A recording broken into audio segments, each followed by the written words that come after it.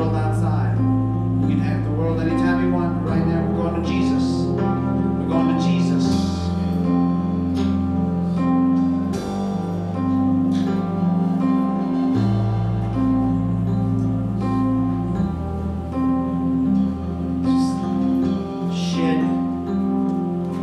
Shed the skin of this world. Shed the skin of this world. Worries, concerns, the smell and the fragrance of the earth in this world. Shed it. Presence of the Lord, the fragrance of Jesus, the incense of heaven can take that smell off of you if you immerse yourself in the cloud of His presence. If you go into the deepest place of God, He'll take the very stain of this world off of you. He'll remove the stains of sin, but also the stains of just the atmosphere of this world. Burn you with light, burn you with light, holy light. Holy light from heaven. His presence is real. His presence is real. His presence is real. His presence is real. His presence is real. Bring your focus on Jesus. Focus on Jesus. Focus on Jesus. Focus on Jesus. It's the reason we're here. It's the reason we're here. It's the reason we're here. It's the reason we're gathered in this place. To focus on Jesus. Give you all, give you all.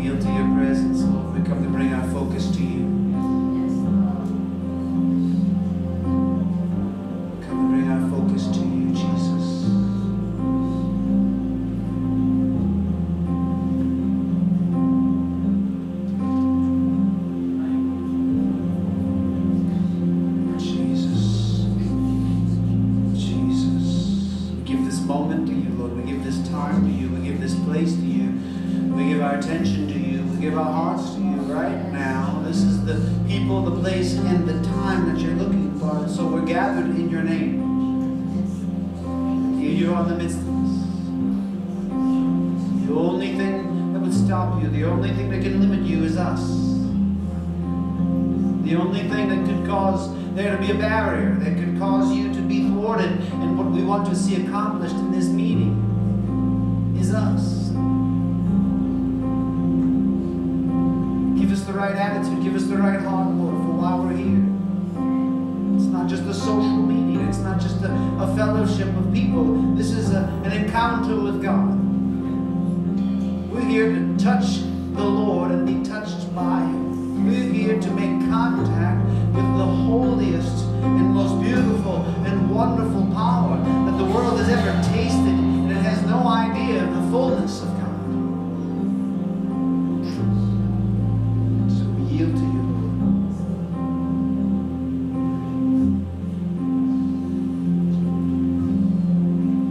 Jesus, you're welcome in this place, Lord. You're welcome in this place, Lord. You're welcome in this place, Lord.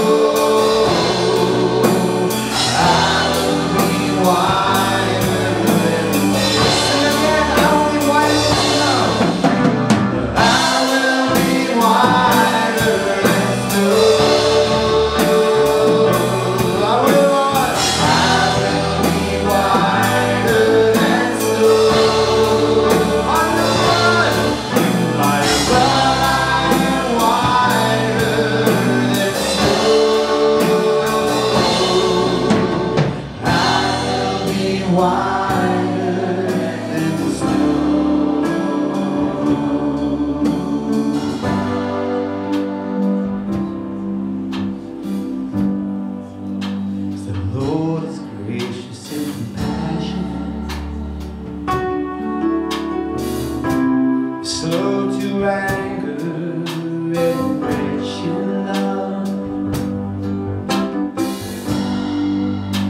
The Lord is gracious and compassionate, slow to anger, slow to anger, rich in love, and rich in love. Come on, let's sing that again. The Lord is gracious and compassionate. He's slow to anger and rich in love. Slow to anger and rich in love. The Lord is gracious and compassionate. Yes, He is. He is. He's slow to anger. Slow to anger and rich in love. The Lord is good to all. The Lord is good to all. His compassion, He has compassion on all that He has made. As far as the east is from the west, as far as the east is from the west, that's how far, that's how far He's removed. He has removed our transgressions from us. Yeah, as far as the east is from the west, that's how far, that's how far He has removed our transgressions from us. The Lord is gracious. The Lord is gracious and compassionate. He's slow to anger and rich in love. The Lord is gracious and compassionate. Slow to anger and rich in love. Come on, the Lord is good to all. He is. And the Lord is good to all. He has compassion. He has compassion on all that He has made.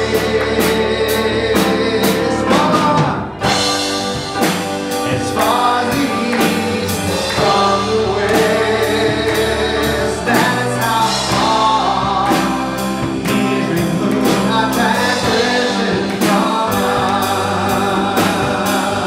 Yeah, as far as the east is from the west, that's how far He has removed our transgressions from us.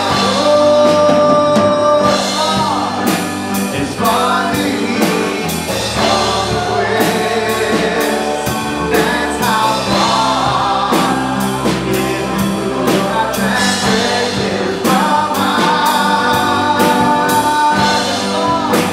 As far as the east is from the west, how far, that's how far He has removed our transgressions from us. Praise the Lord. Praise the Lord, oh my soul. Praise the Lord. Come on, tell your soul to praise Him. Tell your soul to praise Him. Yeah.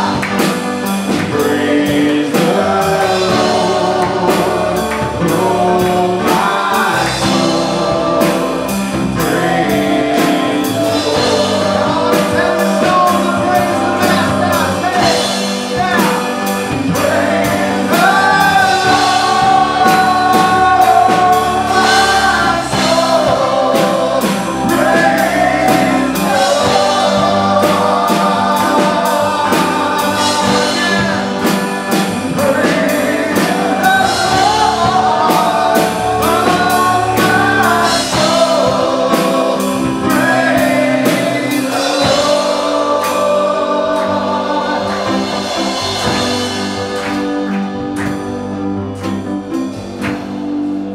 the Lord is gracious and compassionate,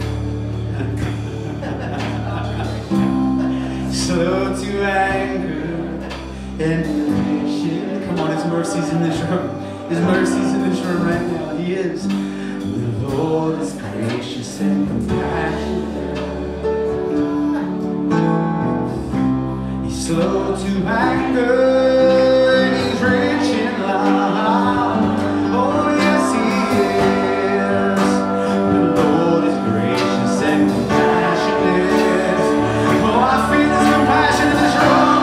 He's slow to anger, and he's rich in love. The Lord is gracious and compassionate. Thank you, Lord, for being compassionate to us. He's slow to anger and rich in love. Praise the Lord. Praise the Lord. Oh, my soul. Praise the Lord.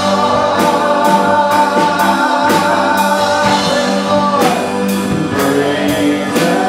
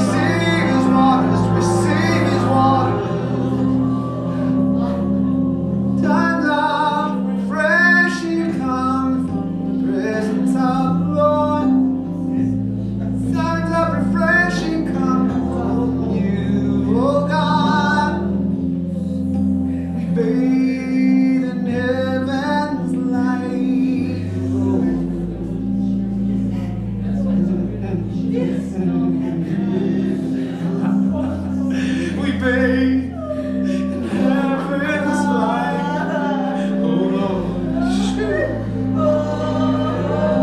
Let's get strong. Let's get strong. We bathe in heaven's light. We bathe in heaven's light. We bathe in heaven's light. Basking in your glory. Basking in your glory.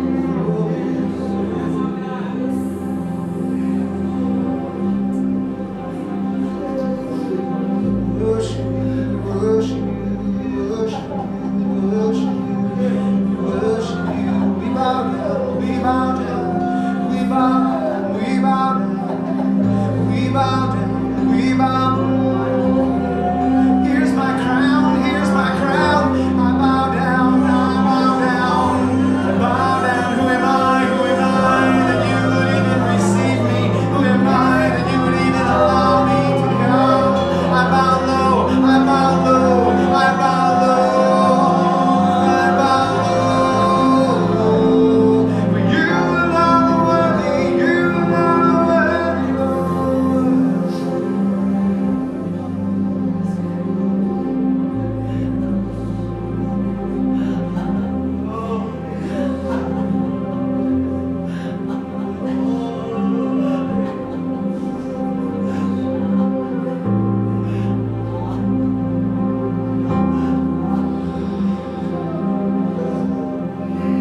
changes our hearts.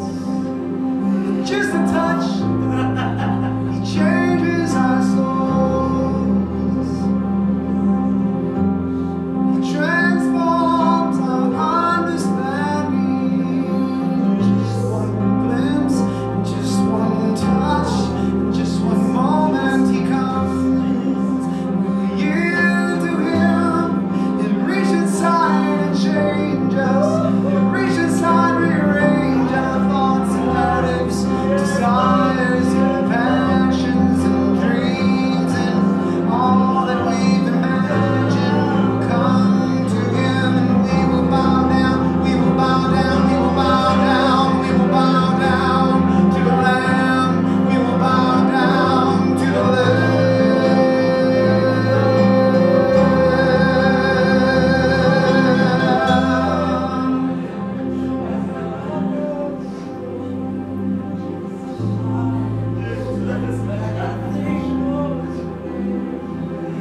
What do you want, Lord? What do you want, Lord? Because when I'm here with you, I can't think of anything I wouldn't give. What do you want, Lord? What do you want, Lord? Touch that thing in me. Show it to me, Lord, and I will believe that you can give me grace to walk away from every bondage. And I will believe that you can help me where I'm helpless. And I know that you can make me able where I can't. You are my strength, oh God, and I need your help. You are my strength, Lord. I can't with anything else. You're my only hope. You're my only hope, Lord. I come to you, asking for your gold. I come to you, asking for your gold. You said I could come and ask for gold from heaven.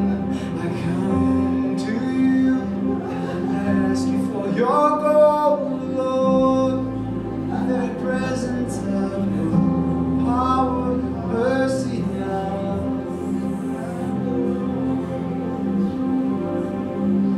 Jesus, Jesus, we love you.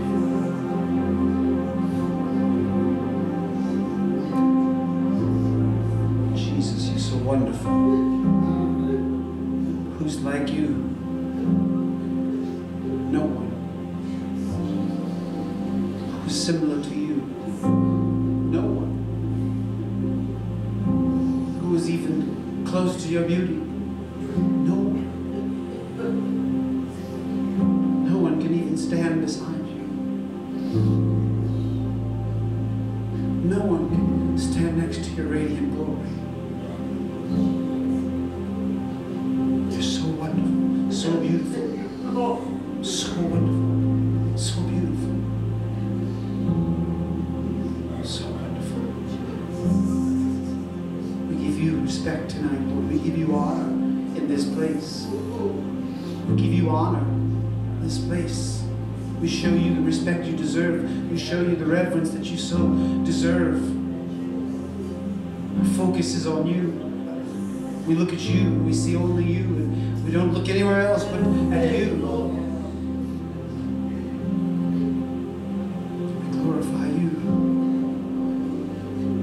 We love you, Jesus. We love you, Jesus.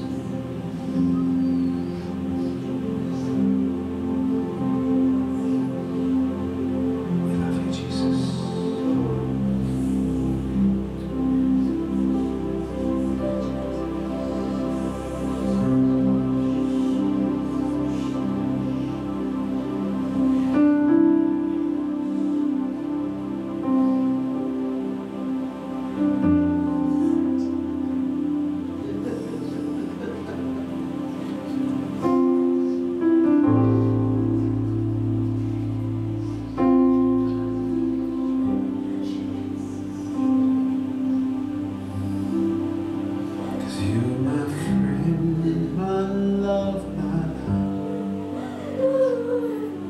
You're the joy is inside. I love you, Jesus, more than words can tell. Sickness, sin, and iniquity, you took away at Calvary. You saved our souls from falling into hell. I give you my heart, my soul, my mind. No better friend I'll ever find. I lay it all down. I give you full control. You are my Savior, my King.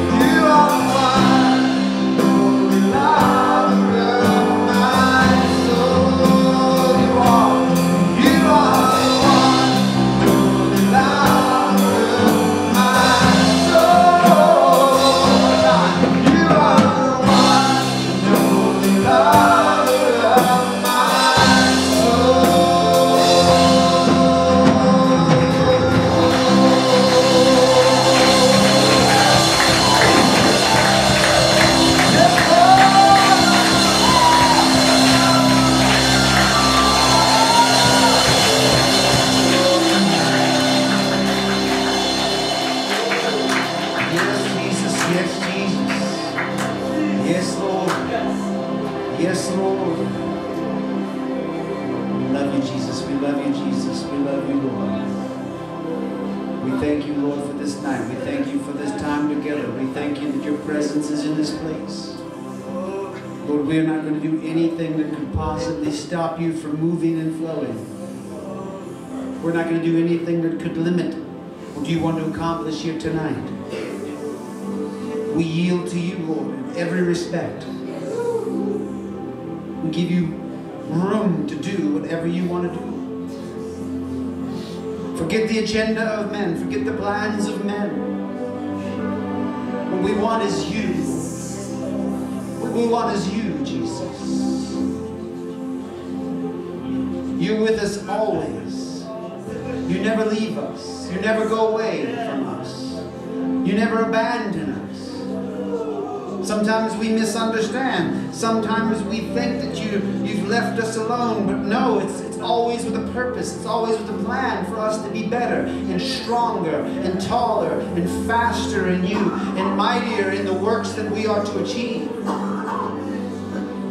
We are your workmanship. And sometimes you work us hard.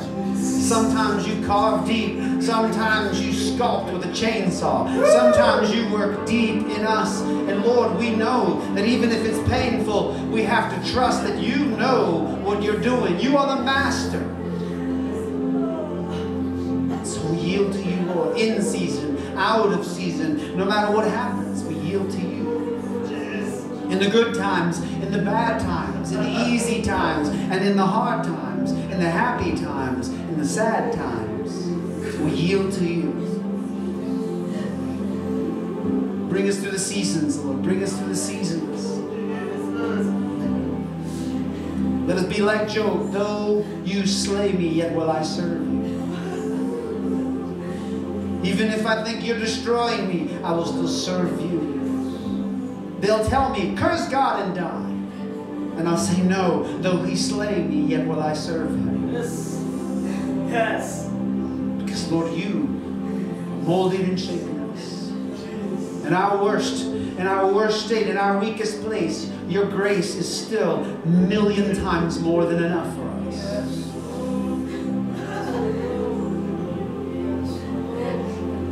You are our Savior. You are our sanctifier. You are our strength. You're our peace, because we can breathe deep and know that you're with us always. Lord, speak to us tonight. Speak to us tonight, Jesus. Speak to us tonight, Lord Jesus.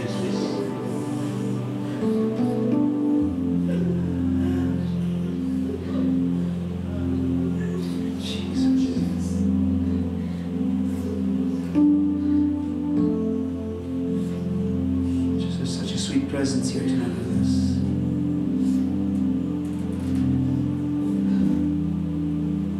All we want to do is honor the Lord. All we want to do is honor the King.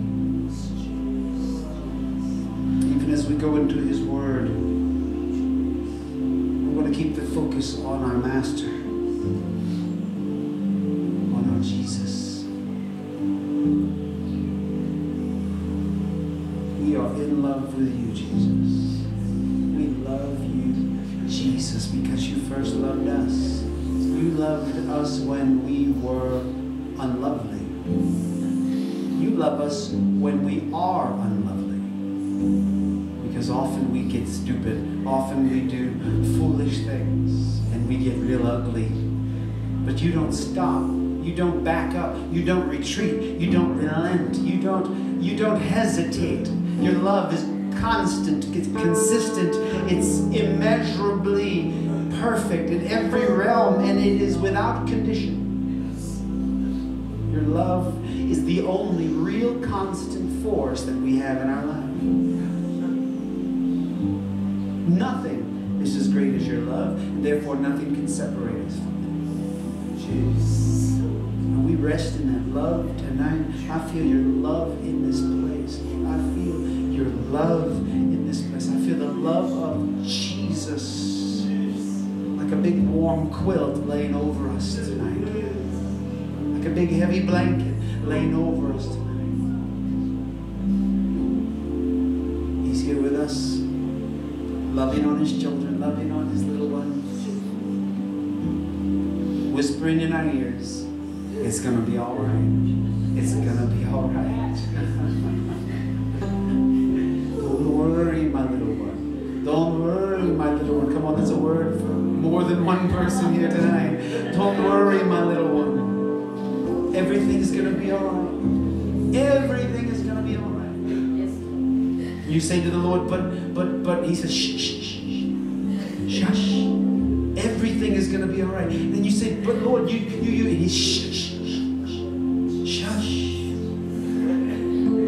Everything is going to be all right. But, shh, shh. But what about, no, shut up. Everything is going to be all right. But did you forget about, no, shh, shh, stop. Your situation's different. Now shut up. No. You think that my God is stronger than your God? He's the same God. The same God that created the universe. The same God that put every star in its place. And there are trillions upon trillions of them. The same God that holds the universe together. The great and mighty and powerful. He is more than enough to be able to solve your problems. He's more than enough to be able to rescue you if you only cry out to Him. Whoever cries out, whoever calls upon the name of the Lord will be saved from whatever circumstance they're in. There is no circumstance that you could even invent that God wouldn't be able to figure out. Oh, but you don't know about shh. He's more than enough for you. He's more than enough for you.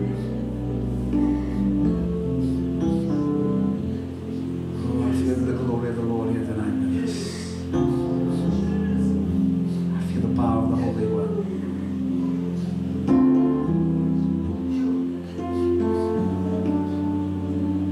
Oh, so we yield to you tonight, Lord. We yield to you tonight, Lord. Jesus. That's His anointing. That's His anointing.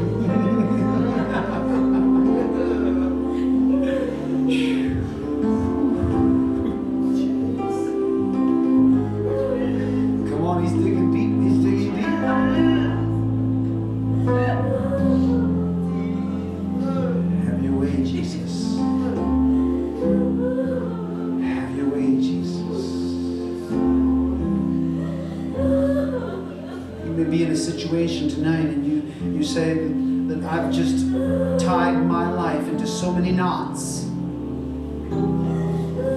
I've brought myself into a situation by my own devices, and I know it tonight. This situation is just impossible, and I don't think there's any way out. And I'm so afraid. I can't even tell anybody. I can't say this is what's going on, and I have no one to talk to. I just need help. I just need help. I need a way out. Somebody rescue me. Somebody rescue me. I hear you cry. I hear it in the Spirit. I hear it in the Spirit. You're crying out and saying, somebody rescue me. And you haven't even really asked the Lord with your whole heart because you think He's only going to judge you. You think that He's only going to say, aha, you did it yourself and this is because you did something foolish. But if you think that, then you don't know Jesus. You don't know. You don't know the kind of grace that He has. The kind of mercy that He has. He wants to help you. He wants to help you. But you're going to have to let Him. You're going to have to let Him. You're going to have to yield to Him and say, Lord, it's all for you. It's all for you, Lord. That's His Spirit. That's His anointing. It's flowing like that. God can make a way. He is the way maker. He can make a way where there is no way. He can burrow a hole through the highest mountain. He can fill in the deepest valley in less than a second. You can be walking on dry ground even when you're drowning. In just an instant, He can turn your night into day. The snap of his fingers, he can turn your worst nightmare into your most beautiful dream. You just don't know. You just don't know how wonderful he is. He is so powerful. You just have to trust him. You just have to trust him. Just trust him. He's touching you right now because he's wanting to unlock your heart. He's wanting to unlock your soul. He's wanting to be at work inside of you, and you just have to let go and let him in. Just let go and let him in. Let him change you from inside out. Oh, let him move inside. Let him deep inside rearrange you. He'll hide your shame. He'll take the situation you're in and he'll make it a victory, and you won't even know how he did it. You'll look and think, you'll be rejoicing and jumping up and down, hearing the trumpets blast the victory, and you won't have a clue on how it even happened. That's what will happen when you trust Jesus. 26 years I've been serving him and watching him turn people's messes into piles of gold. I've been watching him turn people's filth into Armani. I've seen him turn things that are worthless into the most valuable things there are. So just look at me. I'm absolutely worthless. Yet he uses it. Does not matter what you have or what you're going through, he can do it. It's a matter of trust. It's a matter of trust. And when the Lord does it, you won't dare take glory because you know that you had nothing to do with it. You won't be able to say, well, hey, look what I figured out. Look what I did. Because you'll know that you were never smart enough to figure that out. And God will wink at you and let other people say, wow, look what you did. And you'll give glory to God, but they're not going to believe you because they've never seen God work that great. But you'll see it if you believe. You'll see it if you believe. He raises the dead. He raises the dead. Couldn't even enter Mary and Martha's mind that their brother would ever rise again. They knew that in the resurrection he would, and that's about as much faith as they could muster up. Well, we know in the resurrection. But if you had been here, but Jesus has news for you tonight. If he were standing here right now, staring you in the face, and you were to tell him, but you don't understand, my situation is dead, he would look you dead in the eyes and say, I am the resurrection and the life. And if you believe in me, nothing is impossible.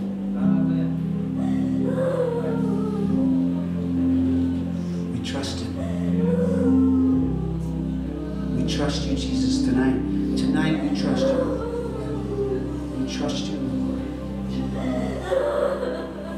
Jesus, work deep, work deep, work deep, work deep, deep, deep, deep in all of our hearts. Thank you, Jesus. Thank you for your great work. We thank you for your great grace here tonight. Thank you, Jesus. We allow the Lord to do whatever he wants to do.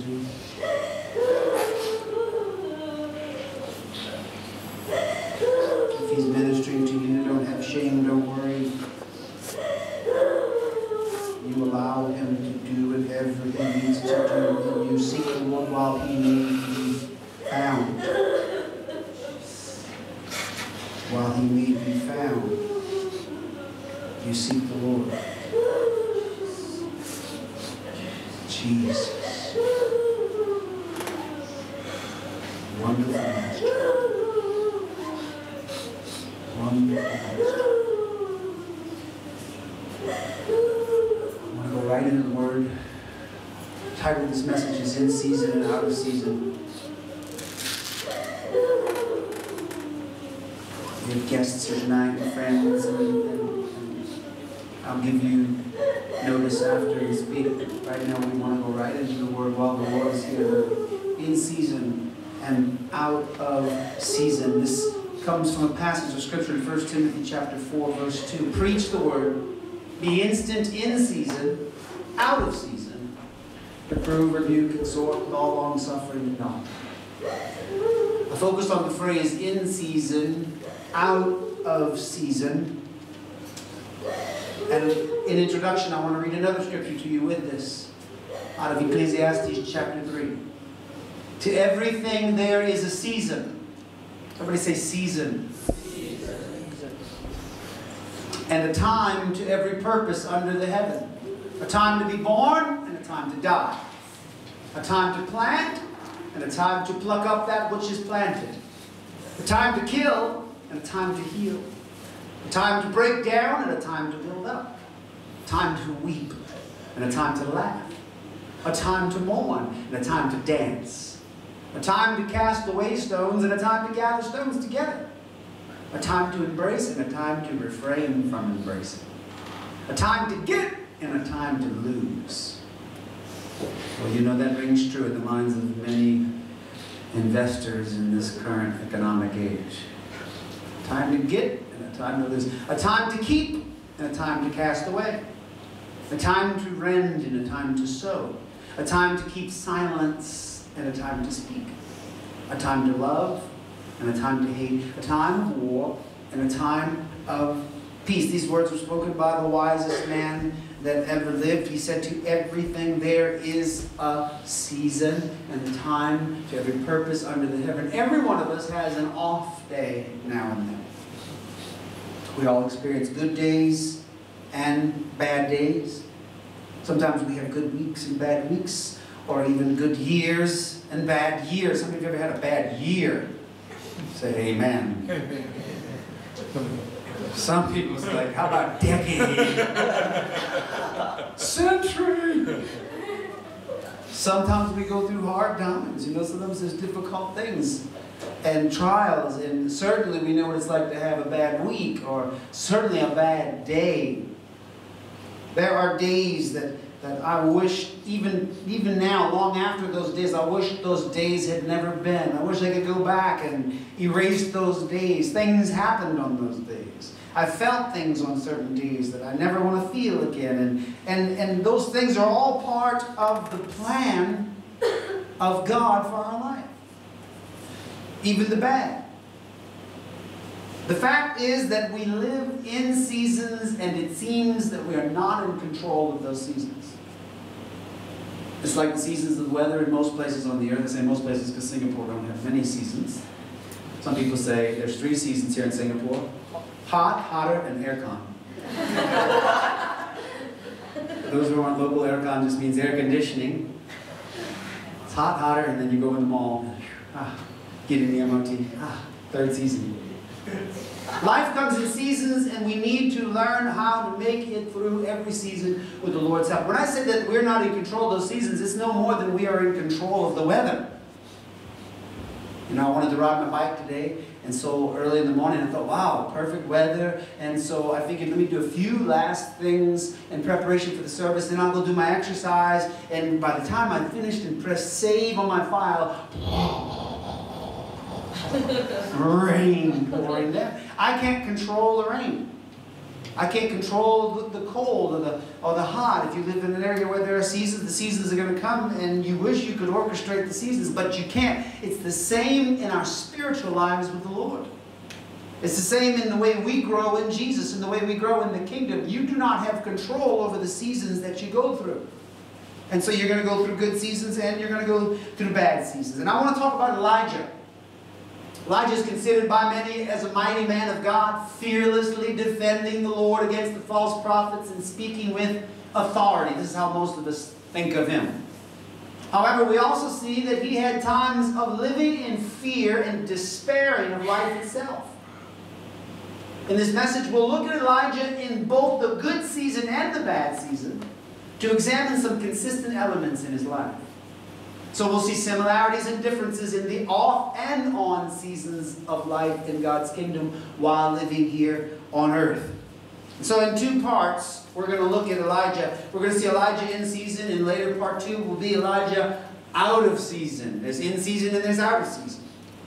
But remember when we started, and the whole thing that kicked this off with me and my spirit was the scripture, be instant.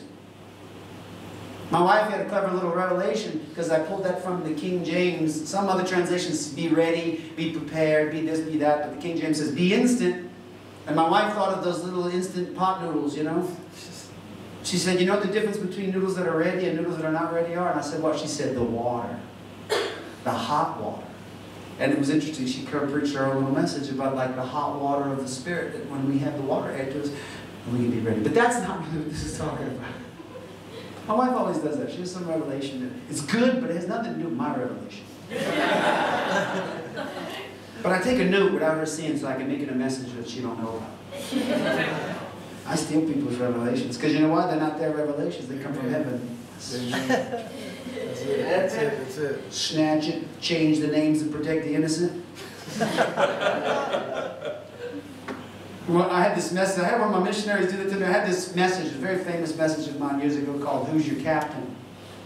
And it was about the Lordship of Jesus Christ in your life. And I preached in a lot of places, and people loved it. And at that time that I was really preaching a lot, traveling with these missionaries, one of my missionaries liked it so much, he took it and he changed the name to Who's Your Daddy?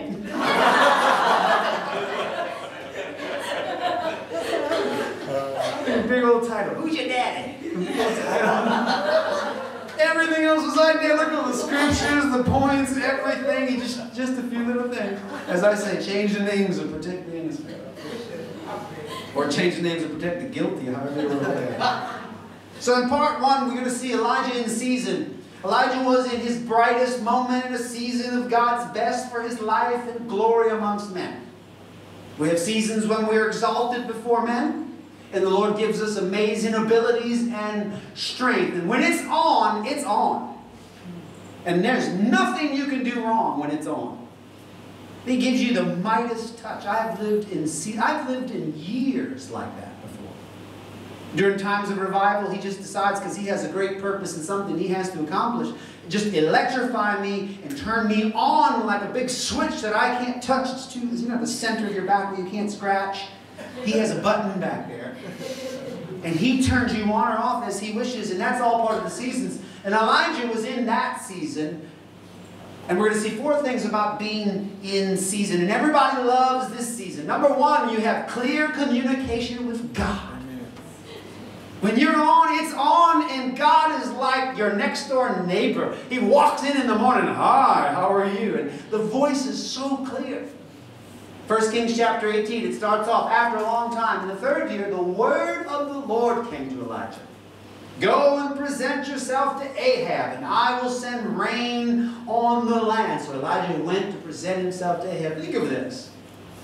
He came to Elijah. The word came to speak to him, gave him clear instructions on what he should do.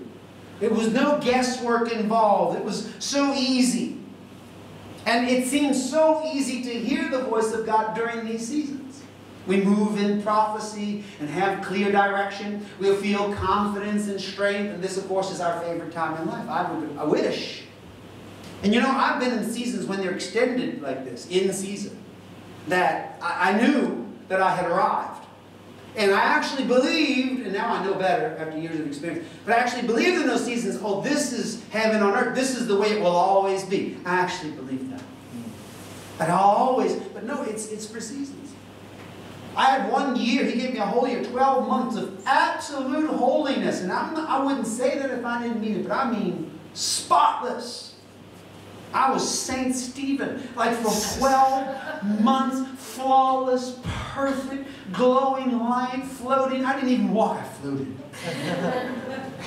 Everywhere I went. This was during a great time of revival in Mexico.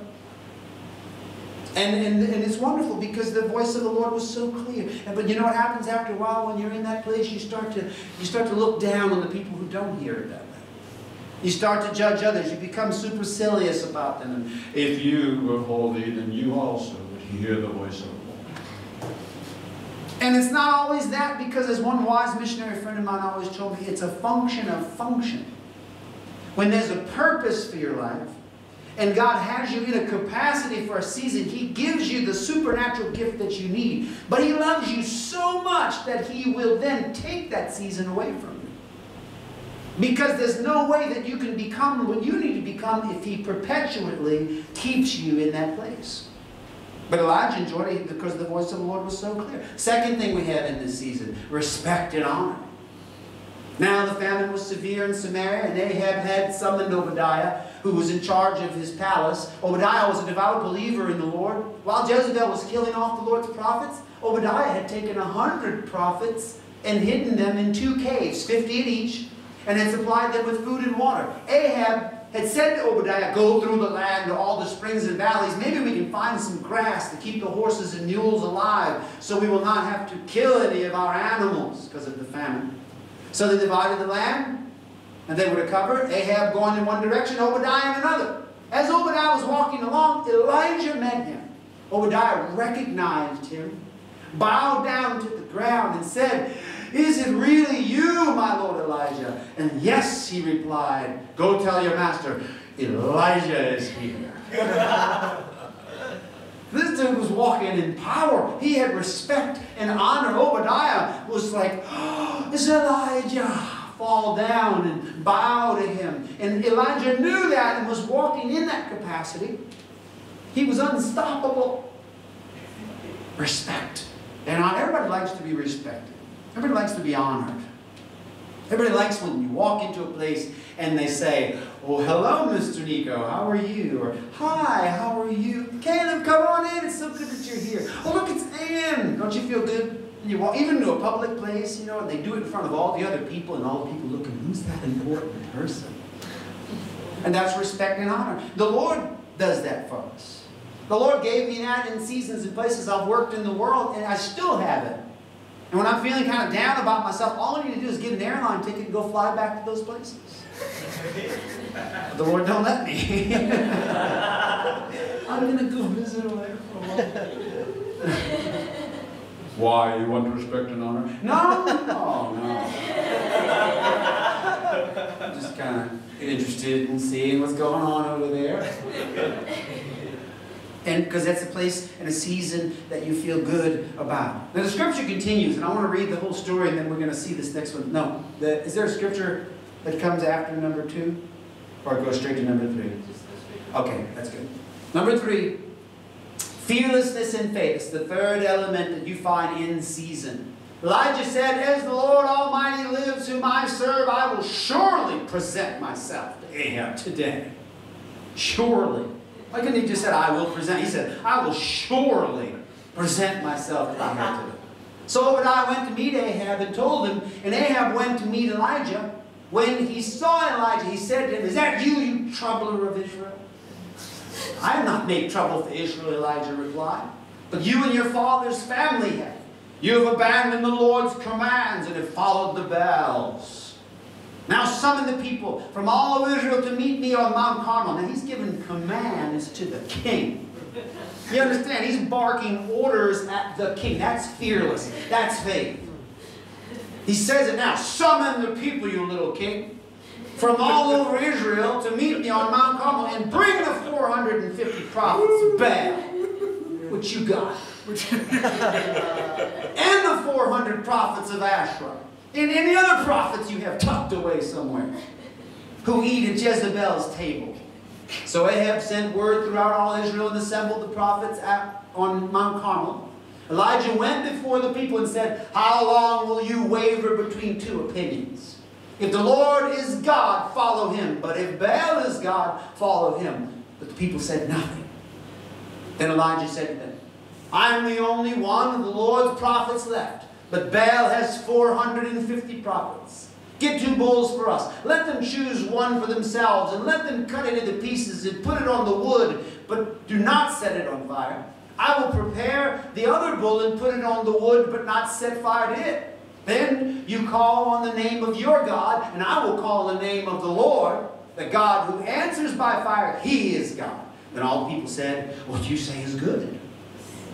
Elijah said to the prophets of Baal, choose one of the bulls and prepare it first. Since there are so many of you, call on the name of your God, but do not light the fire. So they took the bull given them and prepared it. Then they called on the name of Baal from morning till noon. Oh, Baal, answer us, they shouted. But there was no response. No one answered. And they danced around the altar they had made. All day long. You ever see people dancing too long and they're kind of tired dancing? At noon, Elijah began to taunt them. "Shout louder," he said. "Surely he's a god. Perhaps he's in deep thought, or busy, or traveling. Maybe he's sleeping and must be awakened." So they shouted louder and slashed themselves with swords and spears, as was their custom, until their blood flowed. Midday passed, and they continued their frantic prophesying until the time for the evening sacrifice, but there was no response. No one answered. No one paid attention. Then Elijah said to all the people, "Come here to me." They came to him, and he prepared the altar of the Lord, which was in ruins. Elijah took 12 stones, one for each of the tribes descended from Jacob, to whom the word of the Lord had come, saying, "Your name shall be Israel." With the stones, he built an altar in the name of the Lord, and he dug a trench around it large enough to hold 2 seahs of seed. He arranged the wood, cut the bull into pieces, laid it on the wood. Then he said to them, "Fill 4 large jars with water and pour it on the offering and on the wood." "Do it again," he said, and they did it again. "Do it a 3rd time," he ordered, and they did it the 3rd time. The water ran down around the altar and even filled the trench. At that time of sacrifice, the prophet Elijah stepped forward and prayed, "O Lord God of Abraham, Isaac, and Israel, let it be known today that you are God in Israel, and that I am your servant, and have done all these things at your command. Answer me, O Lord. Answer me, so these people will know that you, O Lord, are God, and that you're turning their hearts back again." Then fire of the Lord fell and burned up the sacrifice, the wood, the stones, and the soil, and also licked up the water in the trench. Here we see absolute fearlessness, absolute faith, absolute focus. There's nothing that he doesn't have. This is as in season as you can get. And it's a wonderful place to be. And the 4th element of that is, of course, great success. When it's on, it's on. When you're in season, there's going to be fruit. When all the people saw this, they fell prostrate and cried, "The Lord, He is God! The Lord, He is God!" Now that's an altar call. Everybody. Then Elijah commanded them, "Seize the prophets of Baal. Don't let any get away." They seized them, and Elijah had them brought down to the Kishon Valley and slaughtered there. Great success. Every one of his enemies were eradicated. And you know, in the good seasons, everything we do results in great success. Elijah was in the prime of his life with God and enjoying all the benefits of being in season. And we all enjoy these times in life, but the fact is that we seldom grow during these seasons. This is not a time of growth. Success is not a catalyst of growth. Amen. In fact, a lot of people want successful times, but they are not as advantageous to you as the other seasons. And it's fun, of course, because you feel like everything's going well, but you're not going to grow by it. In fact, you're going to grow further away from God in your seasons of success. Because you'll become more and more confident in yourself and your own abilities and your own strengths, and you'll believe yourself is capable, and you will begin to forget what you're made of and where you've come from. But God is really good at reminding you. And so He changes the tide. He changes the season. Things transform. Just as we saw in Ecclesiastes, there's a time for everything. And soon after such a season of greatness will come a season of trial. And this is exactly what happens with Elijah. So we come to part 2. Elijah out of season. Now we've seen him in season. And it's glorious. It's wonderful. How many of you want to be Elijah in season? Yes. I do. Now, there's nothing wrong with wanting that. We should want to have great and wonderful seasons. But understand this, that you can't have the in season without the out season.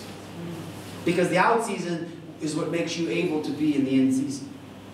And if you're not on the out, you'll never be on the in. If you're only on the in, then eventually you'll work your way out. And you'll get into trouble. And so, the second part, Elijah out of season. Let's look at the off season. We're going to see 7 things. They don't take long. And then we're going to pray after that. Number 1. Man's word, not God's word, will lead us into the off season. Now, this is, by the way, the very next chapter. Nothing has happened between the first story we just looked at of great success and this second story. So he is now walking, Elijah is now walking with having come right out of this wonderful experience. And you would think that he would carry out of that experience all of that fearlessness, that faith, that confidence. And you know what? If the season had continued as it was, he would have all that. Because it would be a function, and that would be the purpose of the Lord for him to feel that way. But what you don't understand is when we give our lives to the Lord Jesus Christ and we yield to him, we submit to him, he becomes the master of us, and he has strings tied to our emotions, to our heart, to our motives, to many things, and he can change things inside of us. You ever wake up and suddenly not feel like reading the Bible anymore? And it's like the worst thing in the world you can think of doing. But yet just for months before that, it was all you wanted to do was read the Bible, the Bible, the Bible, the Bible, oh, the Bible. And you thought, finally I've arrived. And you know, I used to hear about people that didn't have a desire to read the Word. But now I have this desire. And I am holy. And I am the Bible master. And I can know it. And then all of a sudden, just the very next day, you wake up and you have no desire to read that book at all. Because there's seasons of the Word. There's seasons of prayer. And then you wake up one day and the last thing you want to do is pray. You don't feel like praying. You don't feel like talking to God. You love the Lord. It's not that. You're not suddenly turning your back on the Lord. And you know it's true. You still love him with all your heart. But what you had as a prayer life, suddenly you have no motivation to do it at all. Welcome to the new season. Welcome to the off season. But now you have an obligation to be instant in both. You need to be consistent whether you're in season or out of season. You have to do the same thing. I was reading the prerequisites of the leaders of churches in 1 Timothy today, and it was talking to Timothy about what you need to do to be a church leader. And it says you need to be committed to consistency in meetings, in public readings, and in teaching and indoctrinating. And it has to be consistent whether you feel like it or not. Sometimes I sit up here, I lead worship, and I preach, and out there, you're weeping and enjoying, having a great time, and you would think that I'm having the time of my life, but I don't even want to be here sometimes. I'm being honest. Sometimes I'm out of season, but I have an obligation and a promise and a commitment that whether I'm in season or out, I'm going to come here, and I'm going to bring my game face to the match, and I'm going to give you my A game. Every service, I'm going to give you everything I have. And sometimes I feel so out of sorts and so unanointed and so unblessed that I'm absolutely flabbergasted that he even shows up. But yet he does. Because you see, what I've learned in a quarter of a century of ministry is that the seasons have no effect on God, they have effect on you.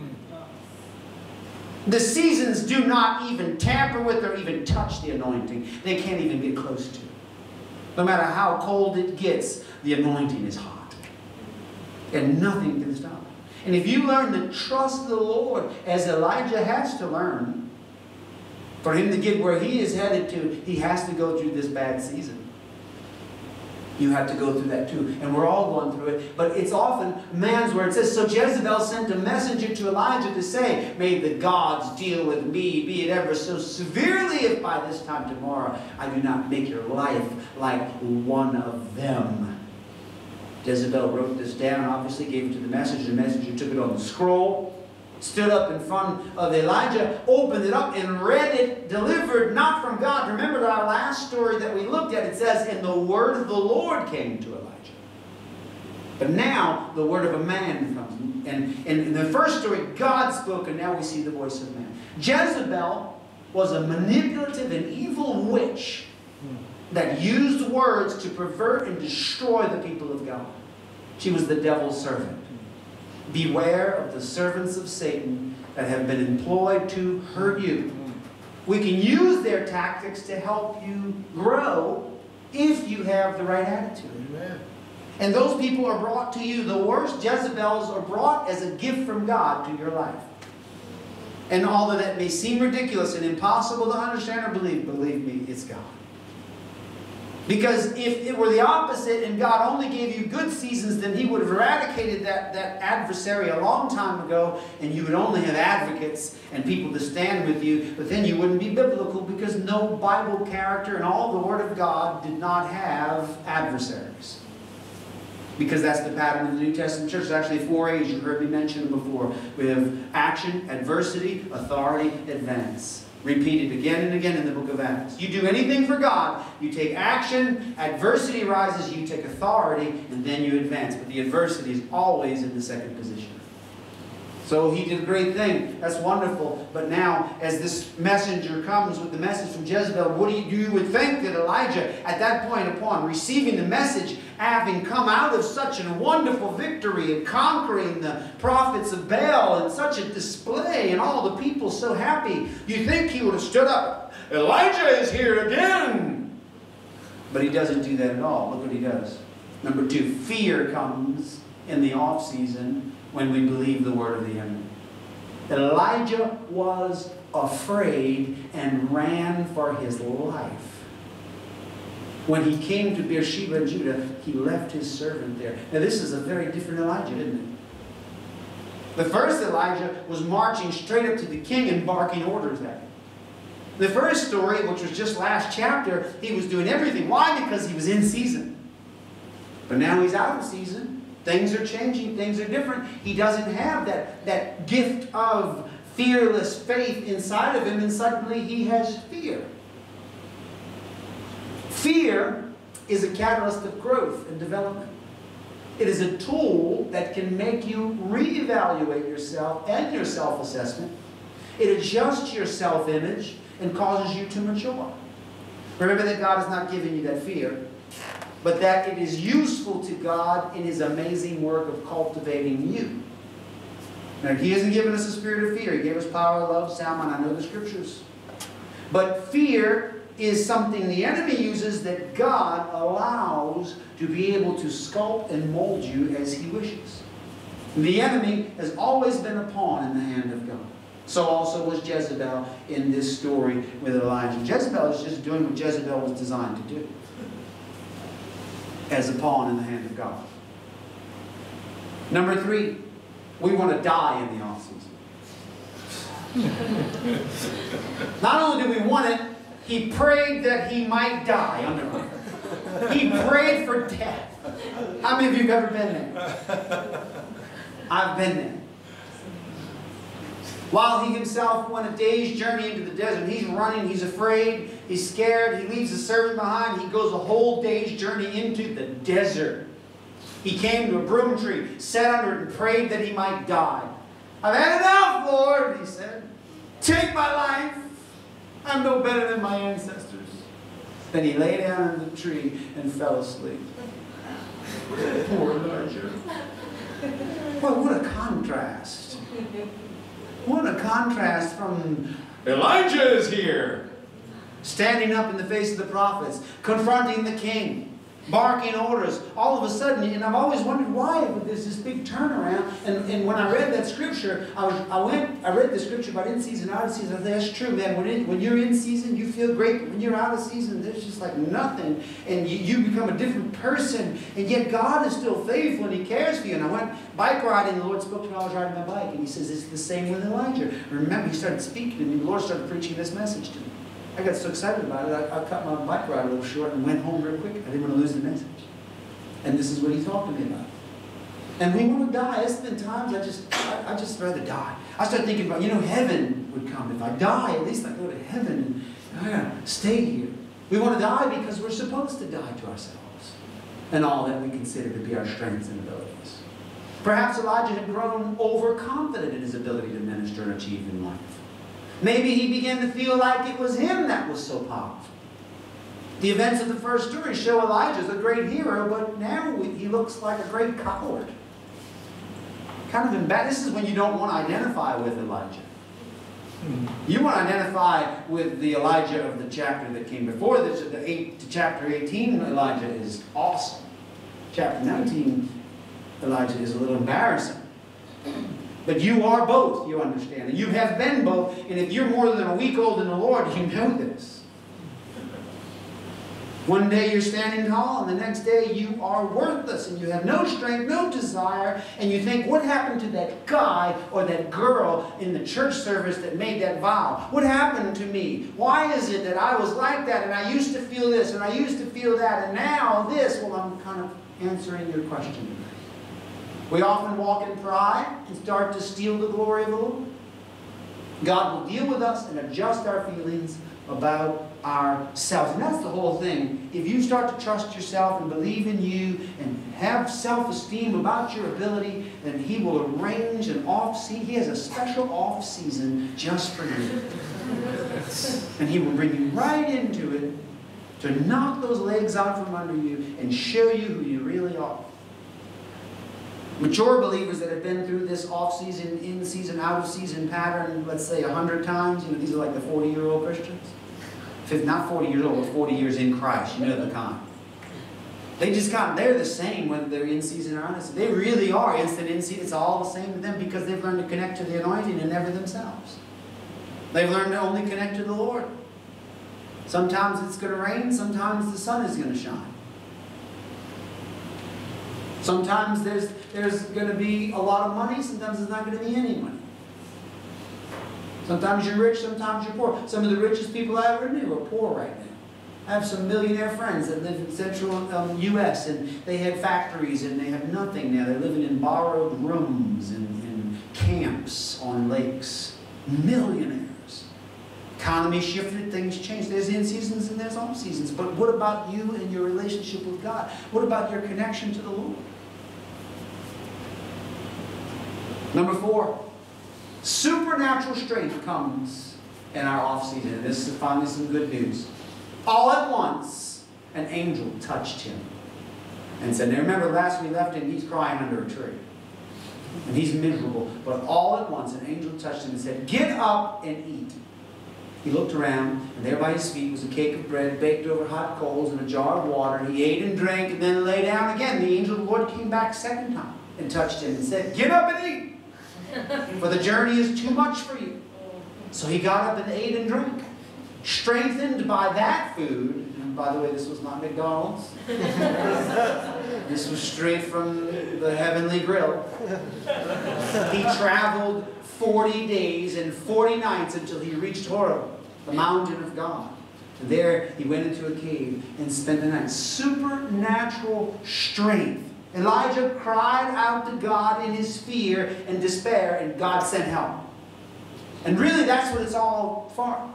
The off-season is so that, in fact, we don't see anywhere in chapter 18 Elijah crying out to God from a perspective of anguish and difficulty. He's crying out to God, barking orders again. Oh God, bring down fire. Or judge them. Do this, do that. He has strength. He has potency about him. But here, he's, kill me. I want to die. Take me away from this place. But strength comes. When we find ourselves tormented in fear, if we turn to God for help, He will send it. Sometimes that help is a simple idea or revelation. Sometimes the angel touching you and feeding you is just an idea. And sometimes just one simple idea can turn the tide in your life entirely. And that's when you know it's a revelation from God, because you were depressed, you were angry, you were ready to die, and instantly, suddenly, an idea comes, and it's like a breath of life. And you know that the Lord has spoken to you.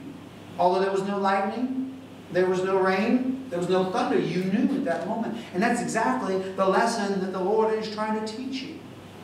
Number 5. The word of the Lord comes in our off-season after we receive supernatural strength. The Lord comes and does that, and then the word of the Lord came to him. What are you doing here, Elijah? He replied, I have been very zealous for the Lord God Almighty. The Israelites have rejected your covenant, broken down your altars, and put your prophets to death with the sword. I am the only one left, and now they're trying to kill me too. The word of the Lord comes. In that off season, we get that strength, but then the word comes to speak to us and give us a test or process us, and that's what really the off season is all about. It's you being changed so that He can bring you to a different place, and that's number 6. The Lord visits us to teach us at the end of the off season. See, first, this is how it works. He brings you into the off-season and he doesn't tell you anything. And that's what makes it the off-season. Because you hear no voice. And you have no direction. And you feel like you've made a mistake. And you check all your writings and see if you dotted all your I's and crossed your T's. When did you sin? How is it that this happened? And you ask questions that have no answers. And you do this for a long time. And you get in desperate state of crying out to the Lord, and still nothing, until finally that idea comes, that thing comes, and then the Lord has you in the position of desperation, and that is the stage of divine discontentment that He needs to bring us all into if we ever want to become what He wants us to become. We don't enjoy it, it's not fun, but it's the best time of your life in Christ. The worst times of your life, in your perception and your understanding, are the best times of your life in God. Because He's getting more accomplished and He's doing deeper works. That's when you're Gideon in the wine press, threshing your wheat, hiding from the Amalekites. And the angel steps in and says, "Mighty man of God." And you say, "If I'm so mighty, why am I hiding in a wine press?" I taught a message years ago called, "What's the Deal?"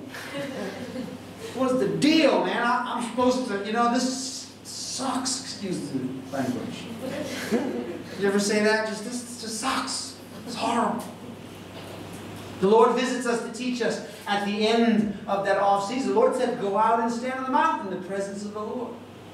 The Lord is about to pass by. This is a visitation. And why is He visiting? And it says that a great and powerful wind tore the mountains apart and shattered the rocks before the Lord, but the Lord was not in the wind.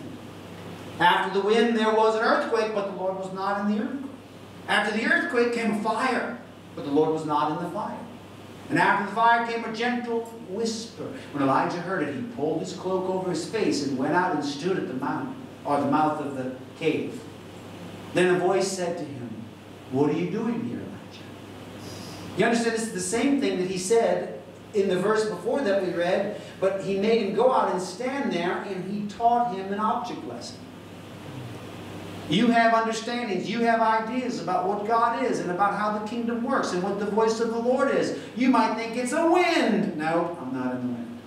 You might think it's an earthquake. Nope, that's not me. You might say, "Well, it's like fire. It's burning. Oh, a Holocaust." And God says, "Nope, not in that." You understand what He was trying to do was reorient Elijah and bring him to a place of understanding that it's not about all the tricks and the fads and the fancy, but it's a still, small, quiet voice from within your heart. "What are you doing here, Elijah?" He replied, "I have been very zealous for the Lord God Almighty. The Israelites have rejected your covenant and broken down your altars and put your prophets to death with the sword. I'm the only one left. And now they're trying to kill me too." Number 7. We are restored and improved by the end of the off-season. You know what, though? Even though you're restored and improved, you don't enter back into the end season with pride. You're quite the opposite at that point. You enter into it with humility. The Lord said to him, "Go back the way you came and go to the desert of Damascus. When you get there, anoint Hazael king over Aram. Also anoint Jehu, son of Nimshi, king over Israel, and anoint Elisha, son of Shaphat, from Abel-Meholah, to succeed you as prophet. Jehu will put to death any who escaped the sword of Hazael, and Elisha will put to death any who escaped the sword of Jehu. Yet I reserve 7,000 in Israel, all whose knees have not bowed down to Baal, and all whose mouths have not kissed him." And this is the whole reason why we go through such things. The Lord was preparing Elijah for the most amazing event of his life, his ascension into heaven in the fiery chariot. The very next step from here, you know the story. He goes right, he meets Elisha, he throws his mantle on him. That whole process takes place for him to call him, and he brings him and leads him straight to the place where he can be taken up in the fiery chariot, which was the greatest thing he'd ever experienced, and it was the most wonderful moment of his life, because every time you go through these seasons, it's because it is to prepare you for the next great season. The in season is coming. And remember that we are in a seasonally oriented process of development. If you find yourself in a time of extreme trial, take heart, because you are about to be promoted. The good news about hardships and difficulties and trials is that you are right in the waiting room of a great adventure with God. You're in the place being positioned and prepared. Now, this is the thing I cannot tell you. I cannot give you a calendar of seasonal events for your life. I cannot tell you how long. Only the Father knows the times and the seasons. And He brings you into a difficult, long time of trial and testing. Sometimes that thing can go for 20 years. I've seen ministers brought into 20 years of just being put on the back burner and left for dead in the middle of nowhere, and nobody noticing, no one's seen them. Talk to Reinhard Bonnke. Years on a corner with an accordion with a handful of sweaty tracks.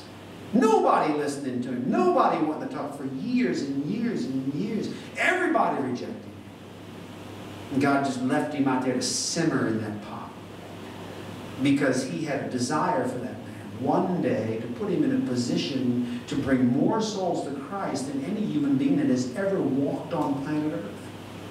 So that he could have one service with 1.6 million people in it. And measure decisions for Christ in the millions in his ministry on even a monthly basis. Unbelievable. Unbelievable. But I'm sure Reinhard wasn't thinking about that when he was in that off season, playing his noisy little accordion on the corner.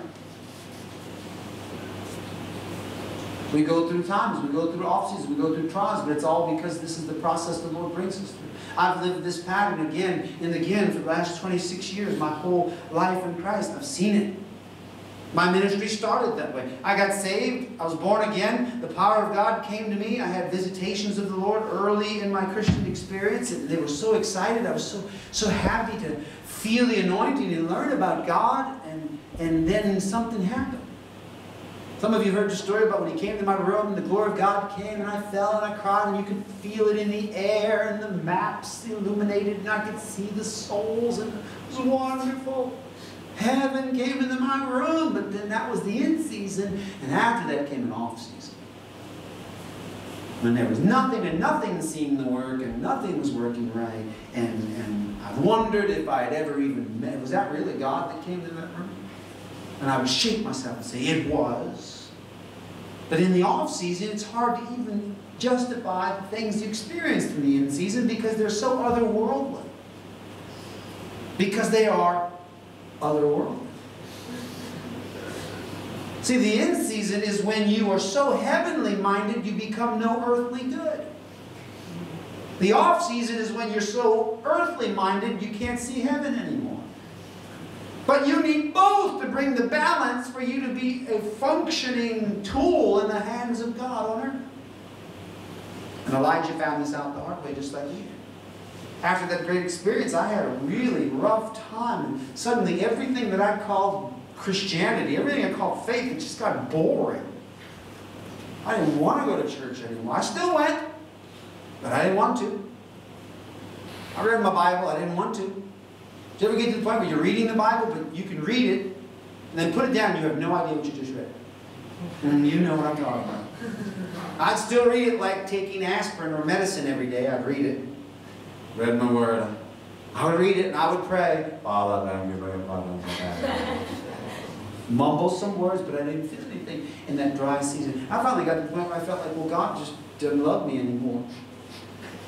So I ran off and just, I didn't stop going to the church, but I just, you know how it is sometimes you just kind of feel like you need to go somewhere else. And I ended up working for my aunt. This is when I was a young man, before I went into the ministry. And I went out to work on some property there, and at that time I just decided, you know, most of what I'd seen in Christianity was false anyway, and they were all a bunch of liars, and the people were cheaters and stealers. Even the pastor betrayed me, and this guy, and that, everybody let me down. And see, that's all part of the off-season too. The off-season is you being let down by everybody and everything and everyone you trusted. And the ones you put the most faith in and believe the most in, because they will always be there with an anointed hand of prayer for you, and then they cut you off, even lie about you, and you think, everybody's left me. I like Paul writes it in one of his letters, everybody left me. He writes it in the letter, because it's when he was in an off season. God's a jealous God. You get too close to people, he'll cut those people off of your life.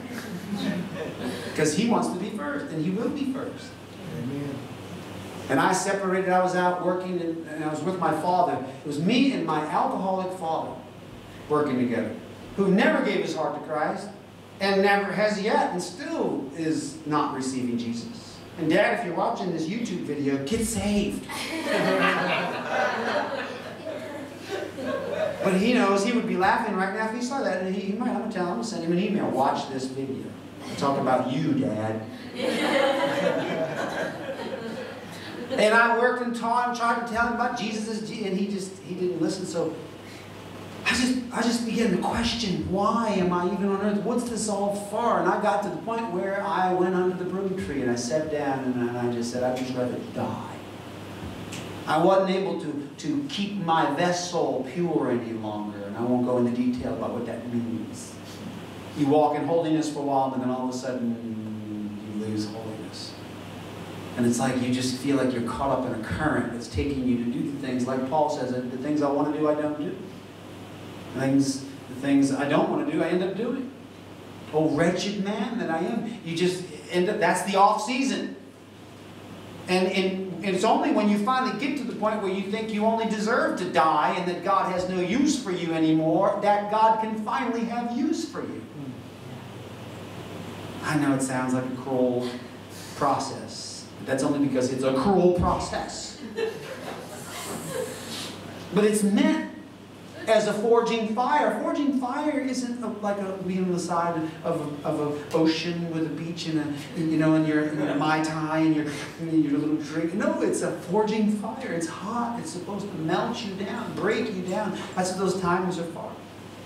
And I was out there and I was at the point, this was before going to the ministry, before going, I was still debating. I knew the Lord had called me. He showed me the nations, but I didn't know how to get from point A to point B. And I just didn't care anymore. Forget it. And I remember hiding in this little camper and in this little caravan, little trailer, whatever you call it in your culture. And that little camper, it's like a little tiny room with wheels on it, a little tiny bathroom. You go in it like this and close the door. A little bitty place. And I was in that room, and it was the day that I went to die and give up on Christianity. And I was by myself, and I told the Lord, I'm sorry, Lord, I can't do this. I can't do it. Just like Elijah said. I can't handle it anymore. I know you got great plans for me, but you chose the wrong God. I can't do it. At my very best, I'm awful, and I know you've made a mistake. Even you probably mixed my name up with somebody else's name in heaven. And you told me, I know I'm going to go to the nations, but guess what? I don't see it as in any way even remotely possible for me to do that. So move along. I literally told God to move along. Leave me here to die. And I began to weep and cry, and I crumbled on the ground, and I crawled under a little table, and that little table had a silver pole right down the middle, and I balled up around the silver pole and under that little table and whimpered like a hurt puppy and cried all night long in a fetal position. You don't do this in front of people. You do this locked in a room. But we all go through it. The lowest of the low of you when it's finished. And you at that moment, you just want to die. And I felt that way. And I cried and cried and cried. And I gave up. I gave up. Forget it. And the Lord came to me in that room. In that little camp. Suddenly, the angel of the Lord came and tapped me on the shoulder and said, "Get up." And the Lord's presence filled that little room. And he said, "Son," he said, "everything you've been trying to do, I've had nothing to do with it at all. I've not called you to do things. I was trying to do so many things, and it wasn't really the Lord's plan." And he said, "Son, I love you, just like you are. I love you. You don't have to do anything special to earn my love. If I use you, I'm going to use you because of me, not because of you." And I cried even more. But I was totally humiliated by the experience. And with my head hanging low and my shoulders low, that next weekend the church service came. And I used to sit in the front row of the church with a tie and used to run to throw the covers on the people who fell out under the power of the Spirit. And I would be the one to hand out the envelopes. And I'd be the one to look for the new visitors. Is there anyone here for the first time? I'd be the guy running with the envelopes. And no, not anymore. Give up on all that. I didn't care anymore. I'm hiding in the back of the church. Just hiding back there. And the pastor was preaching. He didn't know where I had been. I'd missed a couple of services, and he didn't know that I was even in the room, because as I said, I was hiding in the back. At that particular room could seat 600 people, so it was big enough to hide in. And I'm just kind of back there. Then we had pews. You know, pews are benches, and I could lower myself enough to where I could just, the eyes could look over the pew. And he was preaching. In the middle of his message, the Spirit of the Lord fell on him, and he said, "Where's Stephen?" And you know, at that moment, you perk up. And I didn't move. And everybody started looking around. The Lord has a word for Stephen. Where's Stephen? He's from the country, so he had to talk like that. Where's Stephen? And I kind of raised my hand, and he said, "Come here." And I went to the front. I'll never forget this. And he stepped down from the stairs from the platform, and he said, "The Lord showed me you, and you're in a little room. It's like a little tiny room, and it looks like a camper." Because it has wheels on it. And you're on the floor. In fact, you're under a little table. You're wrapped around the pole of the table. I'm not kidding. This is exactly how clear the word was. You're wrapped around the pole of the table, and you're crying. You want to die. It's just, you feel like there's no use for your life. It's the end of everything. But I'm here to tell you that God brought you to that point because He had to break you down so that He could build you up. And you're going to do. He started prophesying about what I was about to do, going to the nations. And it was such a glorious moment. But I learned so much. I look back on it thinking it's the best season of my life. There's dry moments. And you think, oh, when you got through that, everything was okay? No, I just went through a short in-season into the next out season. Then I went through another in-season and another.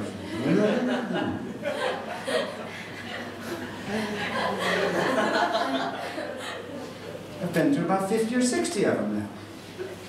Because that's the way it works. You don't have one winter every 5 years. Every year winter comes around.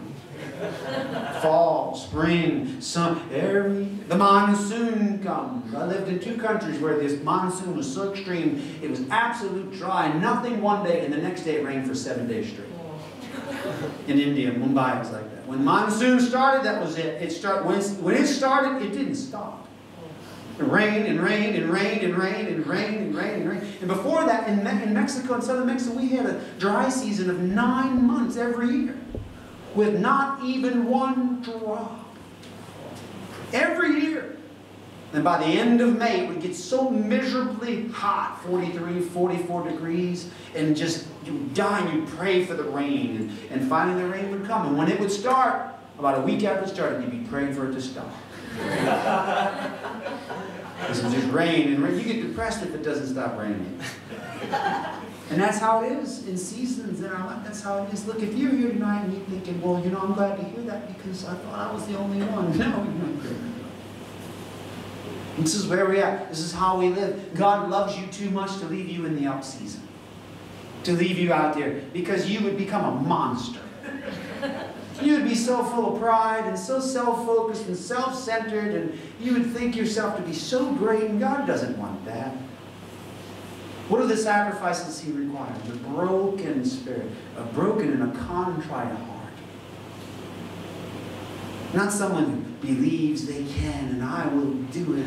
He wants humble people. He wants people that are afraid to even lift their head, that they stand with their head hanging low and they beat their chest. We saw this. Have mercy on me, a sinner. And that's what He's looking for. But I do have good news for you tonight. If you're in an off season, get ready because here comes the end season. But I also have news for you that are in an in season. Get ready because here comes the off season. All I knew is this. Seek the Lord while he may be found. Call upon him while he is near you. There are seasons, and in those days, make hay while the sun is shining, my mother used to tell me. I don't know exactly what that means, but I know it's applicable. Apparently when the sun's shining, you can make hay, and when it's not, you can't. But anyway. Do whatever you have to do when you can, because tomorrow you won't be able to. Believe me, you know, when I have a season of the Word that comes on me, I prepare 7 and 8 messages in a day. And I just tuck them away. I tuck them away. Why? Because I know there's going to be a dry spell in the future, and I'm going to have to feed off of that hidden manna. And I do that. I have stockpiles of messages you don't even know about. Because I know times will come where I'm going to be sitting there, Lord, give me revelation, and all I'm going to hear is crickets. And I need to go back. And that's exactly what the Word of God says. Religious leaders are like a homeowner that have old and new things they take from the old treasures and they bring them out. Why would they have to do that? Because they go through off seasons. But what we need to learn to be is instant. And Elijah didn't quit. He wanted to die, but the Lord strengthened him. Technically, he quit. He got under a tree, ran away, and said, kill me. But technically, he responded when the strength came, and the Lord will come and do that for you. Amen? It's interesting in preparing this message today because it happened to me today. Today, God came to me while my wife and I were talking over breakfast and praying together. Today, the Lord came and visited me. And I've been in a real dry season. Most of you probably don't even know it. But once again, that's none of your business. That's my personal life. Concerning the ministry, I'm going to do it. I'm coming. Come hell or high water. If I have to come with a severed leg bleeding out, I'm going to stand here and I'm going to do my job. In season and out of season, we have to make that promise. Amen? Why don't we stand to our feet? We're going to pray.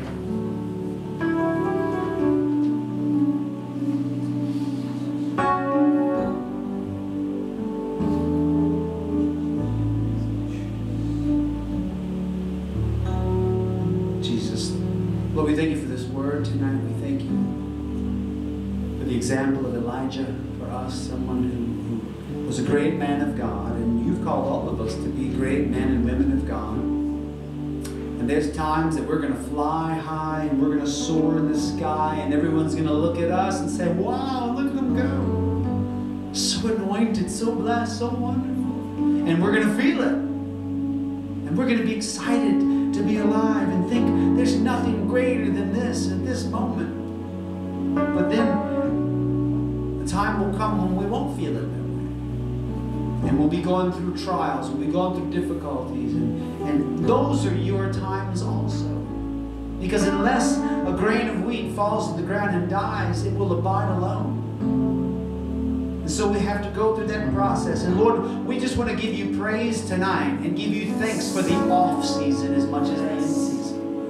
Thank you for the trials. The trials prove that you love us. The off season shows that you love us enough to cultivate us, to make us the workmanship that you're working in. We are your workmanship. We are your work of art. And you're sculpting and carving and doing what you need to do in us. And we yield to you. In both cases, we see with Elijah that the Lord was there with him. Maybe not in the same fashion, in the same way, but the Lord was there. He was with him in the good. He was with him in the bad. He was with him in the in season, and he was with him in the off season. In fact, he spoke to him a lot more in the off season than he did in the in season. Elijah spoke a lot in the in season. But God spoke volumes and taught object lessons and gave instructions very carefully in the off season. So, Lord, we invite you to teach us. We just want to be led by your Spirit at all times, Lord. Let's just ask him to breathe on us again with the song that we do all the time. Come breathe upon me, breath of God. Breathe upon me, sweet Spirit of the Lord. As I lift my hands in surrender to your name,